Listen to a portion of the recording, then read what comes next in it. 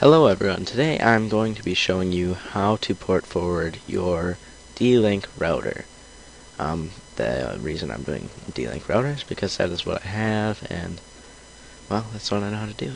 I can't even show you how to do the other ones, but anyway, so I'm going to be showing you how to port forward it for Minecraft. Same stuff applies for basically everything else. Alright, so let's get started. So you're going to go into your start menu, and you're going to type in CMD to open up your command prompt. Press enter. Should be up here. Okay. So then you're going to do ipconfig. Press enter. You want your IPv4 address, which mine is 192, or your default gateway, 192.168.0.1. So go up here into your browser, Mozilla Firefox or Google Chrome, either one, 192.168.0.1.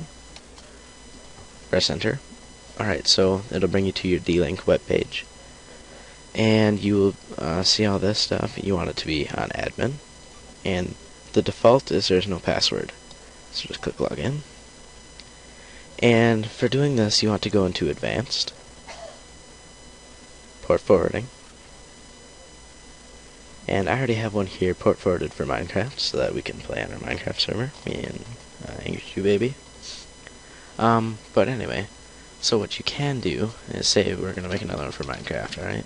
Which we don't have to because I have it up here, but anyway, you can either find a game in here and do that, and that's going to give you your stuff right away, but I do not think Minecraft is in here. It is not. So then you have to type in Minecraft, or whatever. That's just the name of it. You want to get rid of all this. Your IP address is going to be your computer, right? And that is your computer's personal IP. This could be 192.168.0.102, 104, 108, whatever.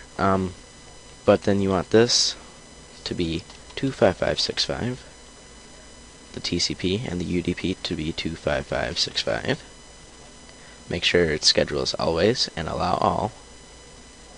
You want to get rid of this. Yeah, alright. And you click this check mark, and you're going to click Save Settings. I'm not going to do that. I'm going to click Don't Save Settings, because I don't want to save the settings. But then you are ready to open up your Minecraft server.